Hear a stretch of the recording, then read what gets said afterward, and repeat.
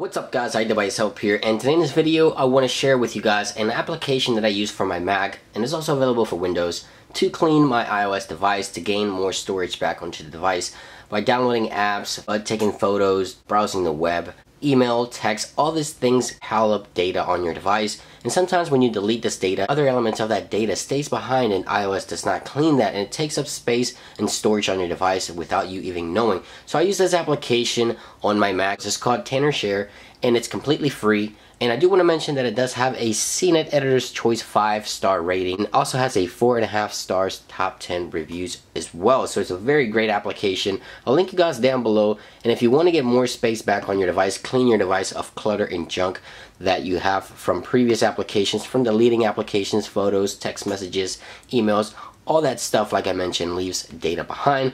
The first thing you want to do is launch the application. Go ahead and connect your device by the USB cable to your computer. And it's a very simple user interface. What you want to do here is go ahead and clean now. Go ahead and clean your device. So you have two options: a quick clean, which goes through some of the logs, cookies, cache, files that are junk and things like that. If you want a deeper clean of your device, this could take more time, but it does also offer you that option if you go with premium. That option is only available if you do get the premium version, but I'm going to go ahead and use, like I mentioned, the free version, which is also very good. It cleans a lot of the information that's left behind. As you can see here, all the things that it will clean from your device: photo, cache, app, cookies, things like that. So let's go ahead and give it a quick scan. Now my device at this current point in time, it does have available to me 4.3 gigabytes. So let's see how much we get back. You can see there's going through each individual section and checking to see what type of information can be deleted. Now the good thing about this is you don't have to be worried about deleting information that's important to you. It won't delete pictures, it won't delete contacts, it will only delete junk files, like I mentioned before, that you don't even notice that they exist. Alright, so you can see there it's done removing. It detected 147 files, 25 megabytes back, and 20% estimated improvement of the device. So let's go ahead and hit clean and it'll clean the device just like so. Very fast, very simple. Now there's a few other tips I want to give you guys in order to get more storage back onto your device. Go ahead and unplug your device. You want to go into the photos, and if you have anything on your recently deleted, go ahead and remove all of that.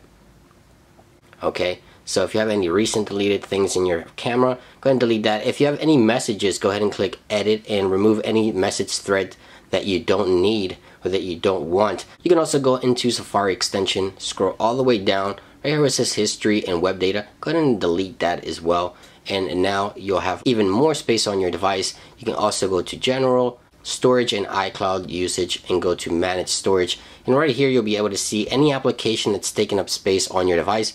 Delete any application that might be taking space on your device. Sometimes we have applications installed that we don't really use. So I started with 4.3. Now I have 5.6. That's more than a gig back on my device to use in the future. Now the software will clean the cookies, cache, and everything left behind from photos and messages that you've deleted in the past.